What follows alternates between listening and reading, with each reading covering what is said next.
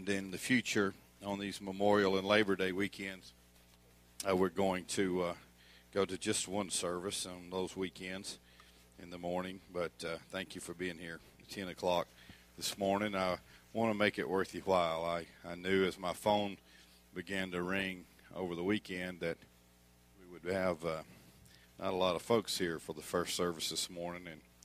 And I thought, as I was finishing my preparations this morning, sometimes these type services are more important because how many of you still trust God? Do you trust God? I think the ultimate test is the test of trust. The ultimate measure of peace. You can't have peace without trust. And so I trust Him. And I want to grow my trust in Him. And I want to learn how to serve Him better. And I'm going to put all this together in a minute. But you know how I serve Him better? By serving you better. I serve Him better by being kinder to you. I serve Him better by being there when you need me, because that's how the love of Christ is displayed in the world. I don't serve Him better by maybe going to church more often, although I think we all should do that. I don't serve Him better by giving more, although I think we could all probably could afford to do a little better there. But I serve Him better by serving others better. And that's the way He served when He was on this earth. And so what I'm going to attempt to do today is talk about something that in psychology, when as a freshman in college, I went to a psychology class, and I've heard pastors say and preachers say that psychology and philosophy are bad things, and maybe they are. I think it's probably according to who teaches the class. But my psychology professor was a very smart man, and his job was to make you think. And I think sometimes a pastor, his job is to make you think, to make you observe things, find a situation and walk all around it and look at it from every angle. And so I'm going to attempt to do that today. And I'm just going to, I've adapted something that we did way back then, and I'm simply going to call it this morning the love test. The love test. And I'm a little challenged by it, and I think you will be. If we'll dig deep in it this morning, I think we'll all be challenged by it. And you can apply this test to everything. You can apply this test to your dog, Peaches, or whatever his name is. You can apply this test to your children. You can apply this test to your parents. You can apply this test, and I know you're going to pass it when you apply it to your pastor. You can apply this test to anybody you work with. This is a test that can be applied, and you can find out, I think, scripturally, whether or not you actually love someone. Let's read some scriptures about it in Romans chapter number 12. And we're going to start with verse number 9. And everybody, the first thing that we've got to understand, that everybody has to understand about love is, it almost goes without saying, but it's got to be said, it's got to be sincere. I love you, man. Well, that's not really sincere. But love's got to come from way down, and it's got to become a part of the fabric of who we are. If love never fails, according to 1 Corinthians, and we'll read that, then what we've got to do in order for us to be together for the long haul and for us to make it to heaven together, what we've got to do is we've got to develop love, sincere, original love. We can't let the world mess with the definition. We got to strictly scripturally define it, and we got to get it in our heart. Hey, elbow your neighbor and say, "Hey, I love you, man," or "woman," or whatever. And tell somebody, hug somebody's neck real quick, shake somebody's hand, tell them you love them, and let's get ready to get into the word of the Lord. I love you, Brother Marty. Love you, Brent. Amen. Romans chapter 12, verse number 9. Let love be without hypocrisy. And everybody say amen real loud. Because I just almost don't know love like that. The love of the world is conditional love. The love of the world is if everything goes all right. And if we just stopped right there and we didn't read another scripture, we didn't do anything else, if we just said that and we went home and we dwelt on that for the next few days, that would make us better people. Let my love, now you think about how other people treat you, but let's think about how you treat other people. When I get through this morning, you're going to be thinking, I promise you, let love be without hypocrisy. What is hypocrisy? You love me this way, and I don't want to love you back the same way. I expect it from you, but I do not expect to give it myself. Abhor what is evil, cling to what's good. Be kindly affectionate to one another with brotherly love, in honor, giving preference to when there's just, I had two brothers. And I loved them unless there was just one piece of chicken left on the plate. But if there's just one piece of chicken, my mother loved my dad because she'd make a coconut pie, and she'd cut half the pie, and she'd give him the half, and the rest of us, we'd split the other half. That's the way she did it. My mother would rather her kids eat than her eat. She would make sure that we were taken care of before she was taken care of. So I watched kindly affectionate love, giving preference to somebody else. I watched that in my mother. My mother would have never grabbed the last piece of chicken, never. But I'd stab my brothers in the back of the hand with a fork if they went for it. Or Danny would pick up every piece of chicken and lick it. That way he knew he could eat it all. That really did happen one time. Verse number 11. Not lagging in diligence, fervent in spirit. My goodness. Serving. Wow, that's how we serve the Lord. Let's go on. Rejoicing in hope, patient in tribulation, continuing steadfastly in prayer. Distributing to the needs of the saints, given to hospitality. Bless those who persecute you. Bless and do not curse. Somebody say amen. Rejoice with those who rejoice, and weep with those who weep. Be of the same mind toward one another. Do not set your mind on high things, but associate with the humble. Do not be wise in your own opinion. Now, let me just say something. How many of you love the Word of God? But let's say there wasn't any Bible. You didn't have any Scripture. There wasn't any Genesis and there wasn't any Revelation. But you just had these 7 verses. You'd be a better person, wouldn't you? If you just had these 7 verses. Now I'm going to read them again quickly. And when I start, you got to catch me. If you're having trouble in your relationships today, I'm going to help you if you'll listen. Let love be without hypocrisy. Don't expect something you're not willing to give. Abhor what is evil, cling to what's good. Be kindly affectionate to one another with brotherly love. In honor, giving preference to one another. Not lagging in diligence, fervent in spirit, serving the Lord, rejoicing in hope, patient in tribulation, continuing steadfast. That means praying for one another, distributing to the needs of the saints, giving a hospitality. Bless those who persecute you. Bless and do not curse. Rejoice with those who rejoice. Weep with those who weep. Be of the same mind toward one another. Do not set your mind on high things, but associate with the humble. Do not be wise in your own opinion. Oh, my goodness, what a passage of Scripture. Oh, my goodness. I read it probably 30 times in this morning, just like, oh, my goodness, what do we do with that? Because I promise you, there's some fine folks in here today. Some of you chose to be faithful on this holiday weekend. There's some fine folks in this room right now, but I will guarantee you we all could do better when it comes to those 7 verses. Everybody in the house. God bless you. You may be seated. Thank you for standing. There are 3 themes in the Scripture, and you always look. They're always found together. Unity and service and love. You can't. The only way to have unity in the body of Christ is to serve one another.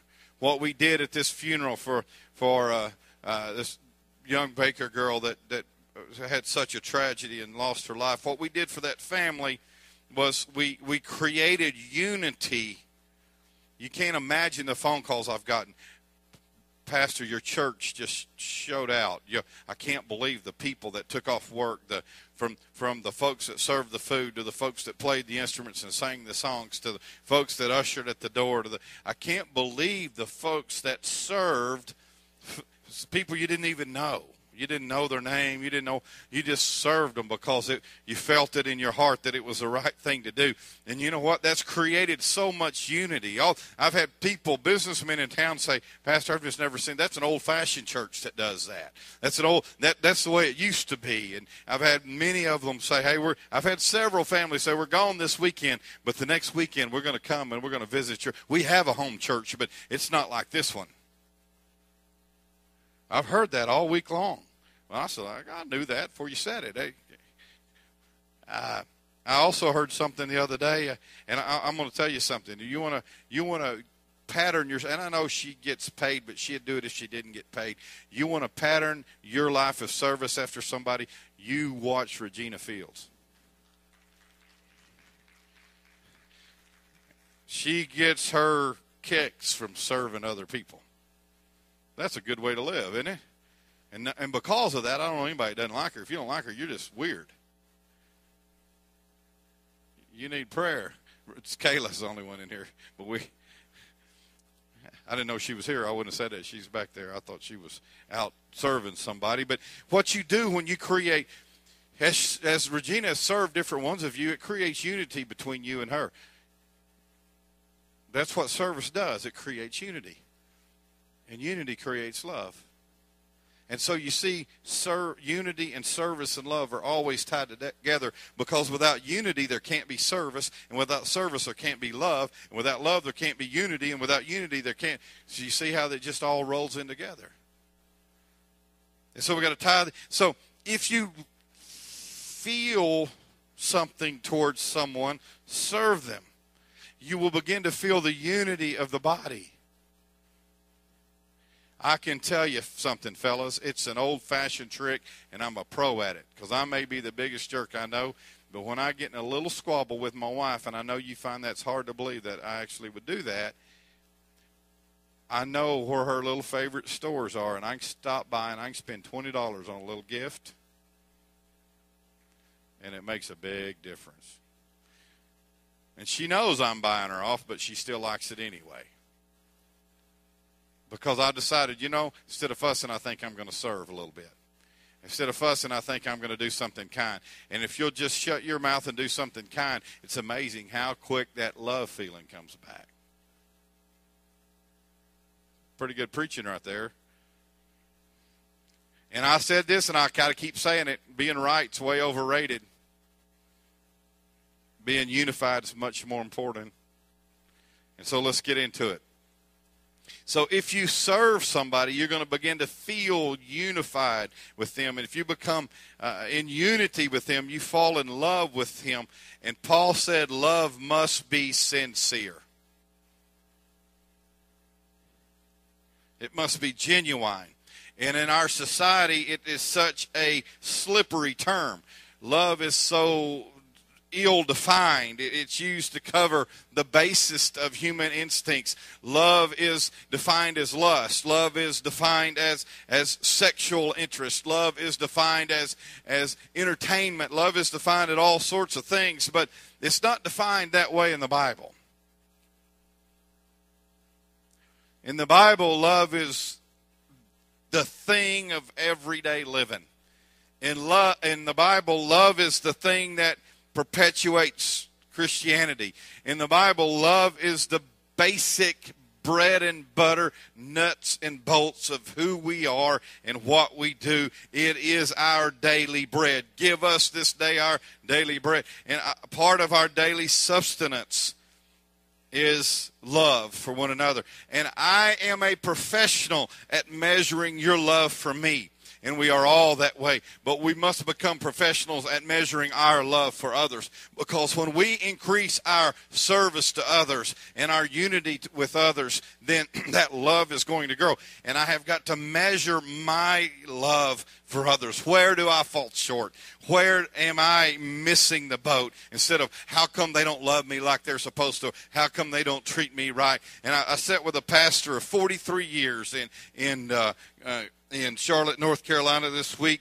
He was a black brother, and he pastored for 43 years, and we were sitting with another gentleman that been in business for a long time, and these two men were the same age. They were both 66 years old, and we sat and we talked for a while. And this old bishop was just so full of wisdom. And he sort of began to counsel the man I was with about a situation they were going through. And he said, in the ministry, you're going to have your heart broke 1,000 times. And he said, and that's where this all came from. He said, but the challenge, and my challenge as a 66-year-old man, is to continue to serve. And it's to continue to love. Because I spend, and this is what he said, I measure their kindness and their affection and their love to me. But what I really ought to measure is my kindness and my affection and my love to them. That's the real test. And that sounds a little shallow, but when you really think about it, that drives the shovel pretty deep. We're all selfish by nature. Unless we love somebody. My mother was never selfish when it came to her children because she loved them. She was willing to sacrifice for her children because she had a natural love. We're all naturally selfish unless we love somebody. And if we love somebody, then we will prefer them before ourselves. That's just the way it is. So the question is, how do we know? How do we know we love somebody? So, if it's our sustenance, if it's the identity of a Christian, by this shall all men know that you are my disciples, that you have love one for another. If it's, we've got to measure ourselves, not others, by our love meter. Amen. We need not a mood ring, but a love ring. Here we go. Here we go. So, love test question number 1, and they get better as we go, so I started out a little easy. And this sounds kind of, I don't know how I tried to word it better, but it sounds a little cheesy, but it's got some meaning to it. Do I show real devotion to other people? What does that mean?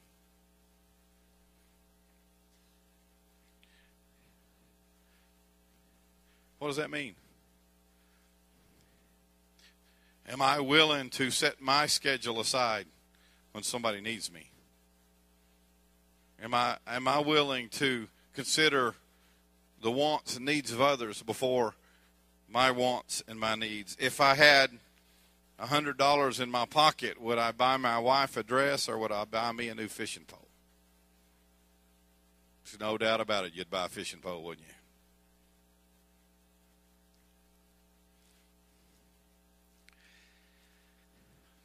And we're going to come back to that in a minute because that, but really all of this sort of fits into that question number 1 as we dig in a little bit. Number 2, do I honor others? There's nothing, let's be honest. There's nothing you like better than somebody saying, you sure are a nice fella. Or you sure do look pretty today. Or, I sure do love you. You sure did preach good today, Brother Whitley. Thank you. We like that. You can't help it. It's natural.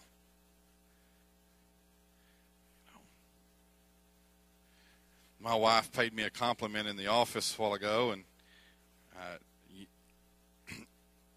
she said that I sure did look handsome today.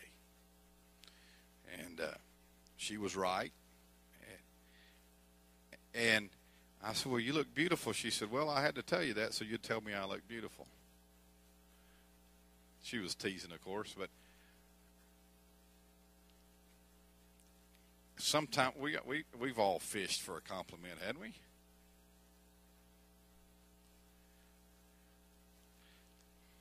But if we really love someone, you know what we ought to be doing? we ought to be fishing for opportunities to give compliments.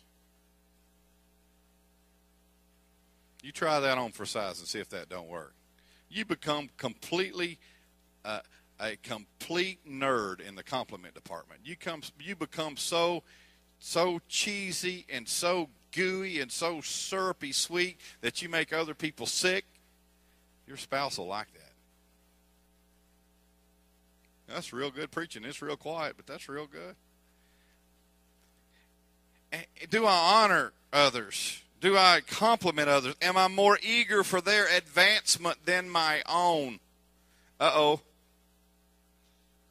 Would I rather someone else be blessed than me? And that's a tough one. If I really love them, I will promise you, I have, in a couple of times in my life, I have the most strange relationships I've ever been around as a pastor for almost 25 years now, is that sometimes I have seen parents that were jealous of the success of their children, and that's crazy.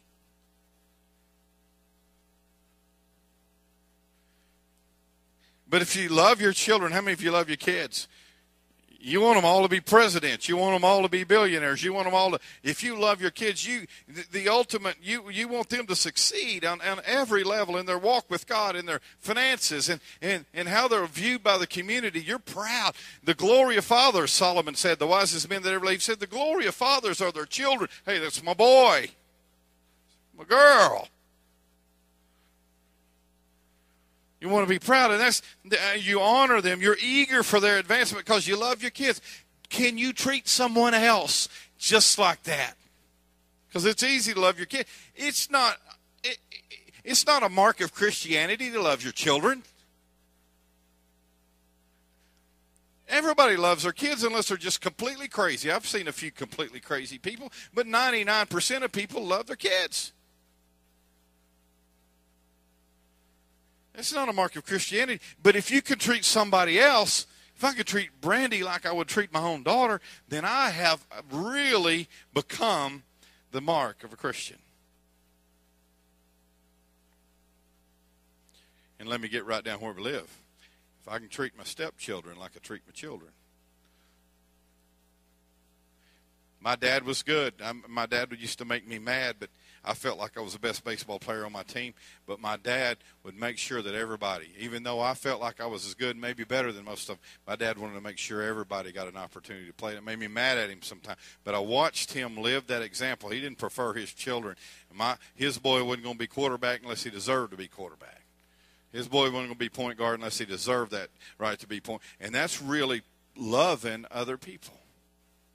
I put something, I don't ever post anything on Facebook, but I posted something about my dad. This past week, my dad turned 73 years old. And I just said, I just thank God that I can call my dad, and my dad has a word of wisdom for me, and a happy birthday, Pop. And I had so many comments from folks that he taught in Sunday school 30 years ago, 40 years ago, that they knew that back then that he loved them. He took them fishing for the first time. He took them camping. I remember waking up in my house. We lived down in Haskell, and there'd be young people just sleeping all over the floor. You couldn't get to the bathroom. It's like running the gauntlet. And that's loving folks. It's opening your house. It's feeding them your bread. And so let's be eager for their advancement. Let's be eager for the advancement of our young people. Hey, they may sing and they may not sing as pretty as you think they ought to sing, but let's be eager to see them advance. Let's not get disappointed when someone else is doing good. Nathan did a great job last Sunday morning. He was so nervous he could barely stand up. But he did a great job. He had a good thought, and he kept his thought, and he finished his thought. And I said, you did good, Nathan, and you'll do better every time. He said, well, I just went off my notes. I said, yeah, you went off your notes. I did. I've already gone off my notes this morning. It's just going to happen. But you came back. You did good. And every time you'll do better. And there's somebody sitting in here who says, he don't need to be there. I need to be there. And that's the wrong attitude. You don't love him.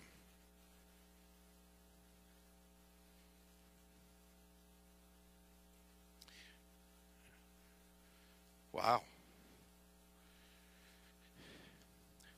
So that's number two. Number one, do I show real devotion? Number two, do I honor? And am I more eager for their advancement than my own? Number three.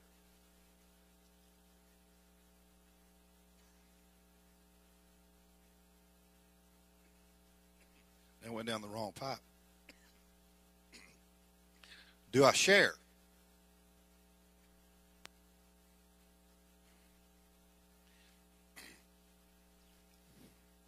I'm afraid that maybe Jade doesn't love her brothers and sisters as much as she should. Do I share?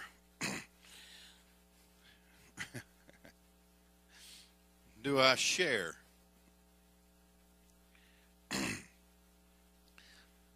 One of the best things in the universe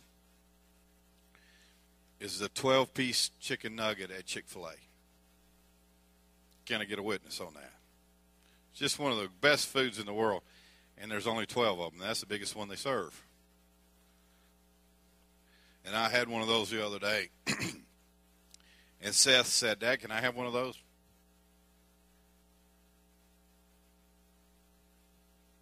I mean, there's just so few of them. Eat your own dumb food and stay out of mine. But because it was Seth, I said, yeah, you can have one. He didn't need it, but he wanted it. But what if somebody's really in need? Well, I just barely got enough. But what if they're really in need and it's their own fault? I don't think that really matters. I think we should share. I think we should share. Brock's here this morning. I've seen Brock share. Brock's a blessed young man. Brock makes more money than most young men, about any young man his age. Brock's been blessed, but I've seen Brock take half of what he had in the bank and give it away. And his blessings just keep growing. And I told him and Shanley the other day, I said, you guys can conquer the world. You ever get your head screwed on straight? Because they got that attitude that I want to. And because of that, I don't know anybody that doesn't like Brock, because he's going to help you if he can. So I want to share. I want to share. Everybody say, I want to share. And this is a big one. And I'm going to get down. I'm going to touch on this. I got to hurry, though, because I got 8 of these, and I'm only on number 4. Do I welcome other people into my home and into my life? Used to. We did that a lot more than we do now.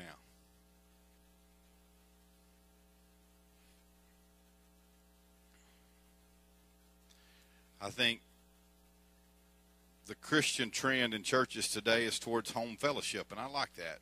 Some of you may be, well, I know we need to have church services, but I think you need to call some folks at church and invite them over to your house. And by the way, when you get invited over to somebody's house, don't walk around and see what you can criticize. You've done it. I can't help it. I got to do this. You've all went to the restroom and opened their medicine cabinet to see what they were taking, didn't you? You saw that commercial, didn't you, where they opened the medicine cabinet and all the medicine fell out and made a big noise?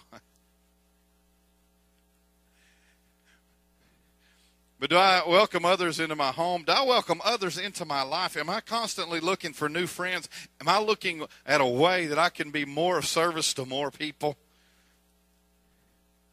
Do I rejoice? Number 5, do I rejoice with those who rejoice? Or I get mad when somebody else is blessed? Do I mourn with those who mourn? Or do I say, you got what you deserved? And we've all said it one time or another. No matter whether they're mourning because they brought it on themselves or mourning because of some tragedy, do I mourn with those who mourn? Do I rejoice with those who rejoice? And here, number 7, this is the big one. Do I live in harmony with others, or am I always looking for a fight? And we're all going to say this. It's according to how we feel that day. It's not about how you feel or what kind of mood you're in.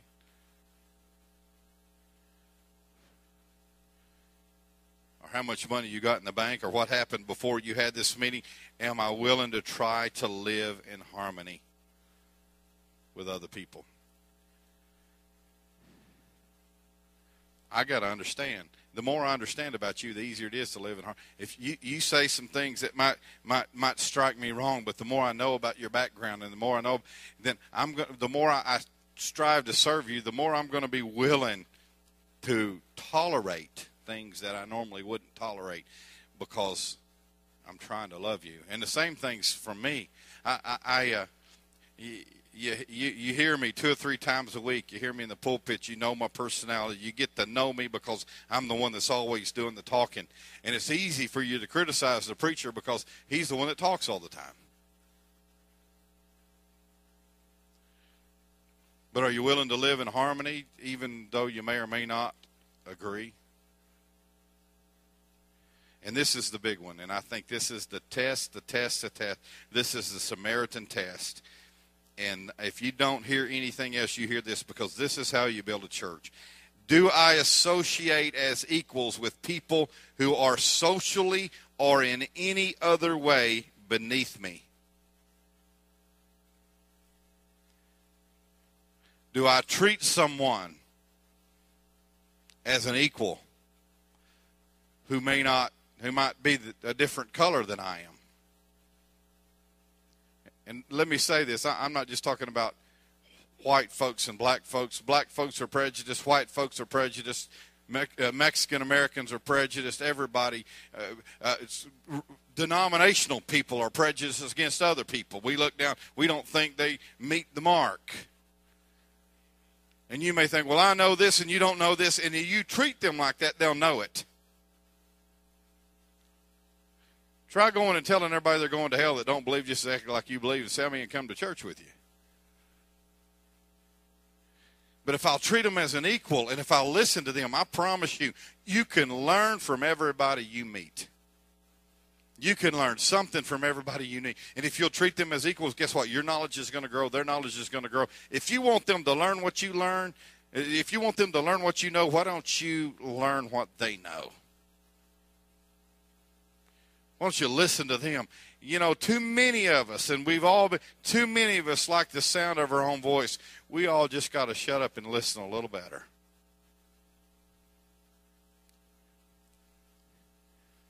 And I want to treat people with autism or Down syndrome or drug addiction or financial crisis. You know, there's a subculture of people out there that feel completely left out of society. For 5 years, I traveled in a subculture of sick people, and we try to push it behind us. We try to don't pay any attention. But every Tuesday morning, I showed up at the chemotherapy room, and there were literally hundreds of sick people, dying people sitting in there that had separated themselves from society, and they were existing to fight a disease. They were too sick to go to church, too sick. They were just completely separated from society. I'm going to tell you, there's a giant ministry in these subcultures. There's a subculture of addicts that feel like they're such losers and they're so down on themselves that they don't think anybody else would care for them. But if you'd care for them, you'd win them all.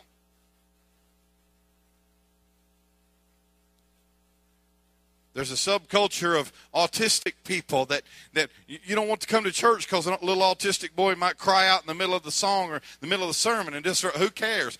We got to show those folks we love them. There's all sorts of these subcultures of people that feel unimportant. There's all sorts of subcultures of people that feel separated from society, that feel alienated, that don't feel like they belong anywhere. And if you will treat that person as an equal, you have a friend for the rest of your life. I got a friend. He's a great friend today. And I'll tell you the story, and he'd tell you if he was here, he may come in here at 11 o'clock. But when I was a kid, growing up in school, I was the little Pentecostal boy, and I wore the little penny loafers and the polyester, and everybody else had the bell bottom and the piece patches and the hair down to the back, and I had so I was different, and I got sort of picked on for that, so my heart went out to other people that didn't fit. And there was this little boy in my school, and he was just a fat kid. I'm talking about this kid he weighed 3 times as much as I weighed. He's just a big old fat kid. And I remember in the 7th grade, we had a period where we didn't have basketball practice and we didn't have any other classes. And we were our school didn't even have a track team. And I said, and they said, well, those of you that want to run track, we've got an extra period. You don't have to go to study hall. You can go to track. And I thought, man, I can run like the wind. I heard all my life how my mom and my dad told me I was fast. I'm going to join track. And so I did, and we showed up for track, and there's that fat boy at track. And I'm like, you talking about sticking out like a sore thumb. He couldn't run from here to the bathroom unless it was real bad. And you know what? I said, it's time for us to run.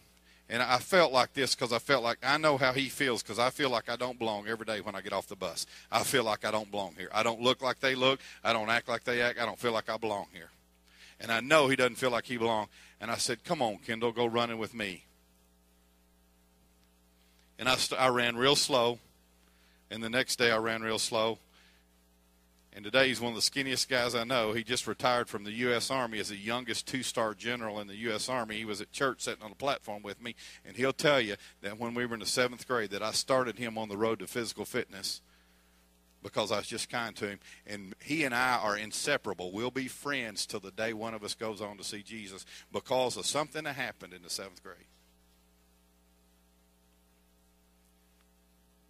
And you can't believe by looking at him, he doesn't weigh 160 pounds. He weighed a lot more than that in the 3rd grade. So we can just love one another, can't we? We can just serve one another, can't we? We can do better, can't we? And let's stand together.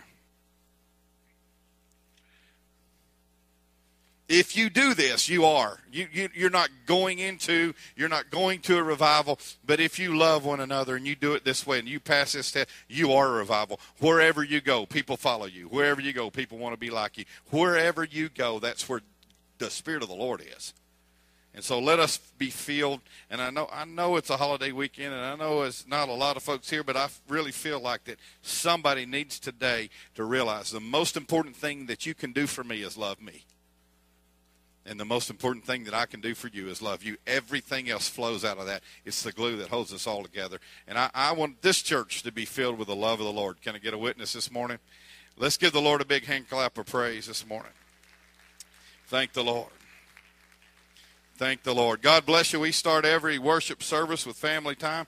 We're going to take about 5 minutes here. Greet all of our folks we got some guests here today. Let them know we're glad to have them.